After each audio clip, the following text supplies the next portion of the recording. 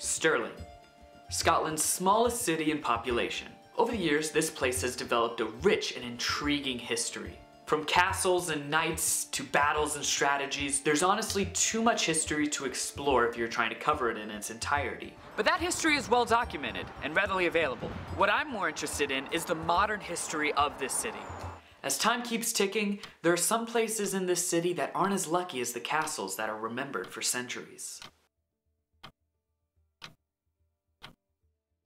I don't want any part of this city to be forgotten, especially not the lifeblood that is Stirling's local business. So I'm going to be taking a closer look at some of these businesses and find out why people chose to set up shop in this city.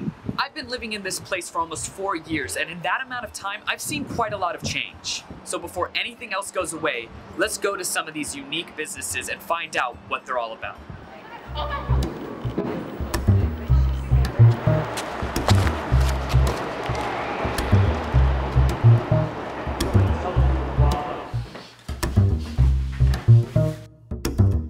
So what is it that your business does here in Stirling? Well, I am Stirling's only all-year-round Christmas shop. I am a pastor of a local church, Calvary Fellowship Stirling. So what made you want to set up here in Stirling? Well, really, ultimately, God is the one who called us here, but Stirling in and of itself is just a great location. I really wouldn't want to work anywhere else. I wouldn't want to commute, but I'm really proud of my town and I love it. It's small and yet it's got so much to offer as a city. I know when I've been away, even if it's just for the day, when I'm coming home to Stirling, I do get that feeling in my heart that says, oh, I'm coming home. What do you think it is about Stirling that just draws maybe yourself and other people here?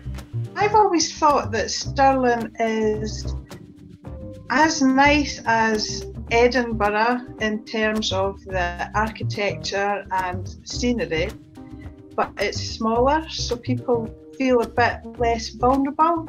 And I think that, like Glasgow, Stirling's perceived to be a really friendly town, quite relaxed. So I think we've got the best bits of Glasgow and the best bits of Edinburgh. We're smack bang in the middle here in Stirling. Yeah, the location is great.